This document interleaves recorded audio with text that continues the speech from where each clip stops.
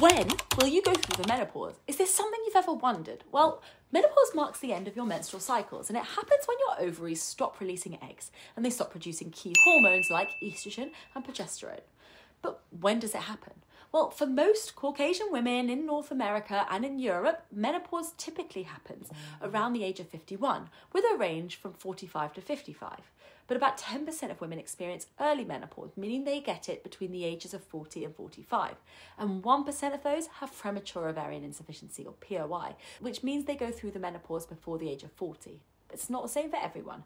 Research shows that for Afro-Caribbean women, menopause may actually happen 1 to 2 years earlier. For Southeast Asian women, the average age is even lower, around 46 to 47. Now, these differences highlight how ethnicity and geography can influence menopause timing. Now, what determines when you'll go through the menopause? There are many factors that are at play here. Genetics, so your mother's age at menopause, is a strong predictor.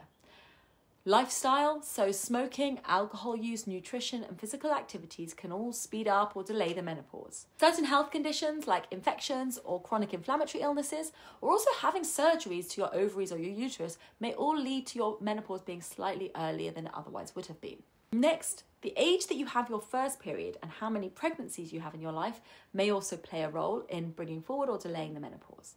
We also know that even your BMI and exposure to certain medications or toxins can make a difference. Now, knowing when you might go through the menopause is more than just interesting or curious.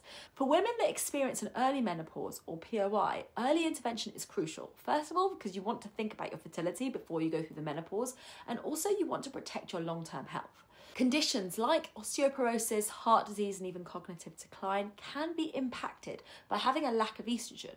So having tailored treatment like HRT can help to preserve your bone, your heart, your brain, and metabolic health for anyone that goes through menopause earlier than expected.